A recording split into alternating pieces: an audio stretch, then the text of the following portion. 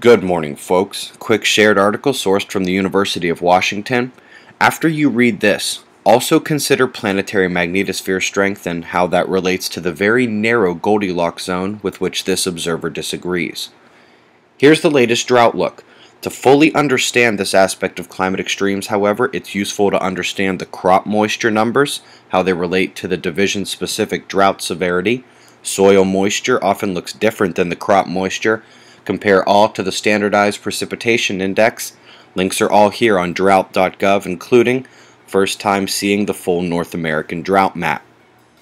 It has been a hot one in the US, pretty undoubtedly the hottest week of the year so far. And while that is absolutely true, we've broken more cold records in the past 7 days, and even with exceptional drought, the rain records trump them all. Shifting to weather, where there is the tiniest of tropic watches in the Gulf of Mexico, that major storm in southern Australia is taking parting shots at the southeast with its shift to New Zealand already underway. In Europe, the rain is expected to come down where it's been coming down, and same with the thunderstorms. They got a little bit of a rough go of it in northeastern España. U.S. pressure map not revealing the low pressure cell way north of the border. Zooming out a bit to reveal the breadth of that low pressure influence with a convergence tail swinging southwest, visible on the wind map, and ready to bring more severe weather this evening. Solar flares, yet another example of why myself, the NSO, and NASA are discussing the little next ice age that Theodore Landscheid managed to predict a long time ago. Ignore us if you want. The southern sunspots look even worse than they did yesterday. Up north, that Leviathan has sustained physical form while facing Earth, but has not yet managed to create much magnetic instability between umbras.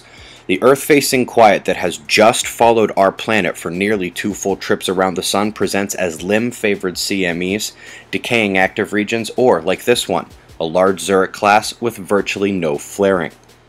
Solar wind from ACE, revealing little more than constantly speedy particles. So using SOHO for 3-day data, we see the front-leading density spike out ahead of the faster particles of the coronal hole stream, emanating from that dark beast up in the northern polar region.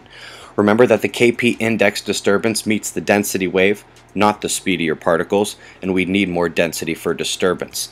The umbral opening appears closing off to the Earth, and while it appeared that a transequatorial bit of the red existed, it's impossible to discern any relationship to that dark beast up north. The lone candidate is definitely the plasma filament I've identified for the last 2 broadcasts. Zooming in to find the lower level umbral fields revealing the issue. There was no coronal hole transequatorial right there. This shows why every level of the umbral fields and the visual coronal hole conformation is important. Now we do have the next one coming in, this time definitely visible on the AIA and through the lower and upper umbral fields, in green there. Last watch saw only one 36-hour uptick without much destruction. Such a correlation is the type we like.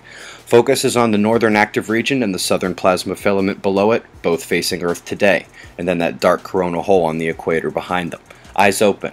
No fear, it's 6:50 a.m. Eastern Time, and that's the news. Be safe, everyone.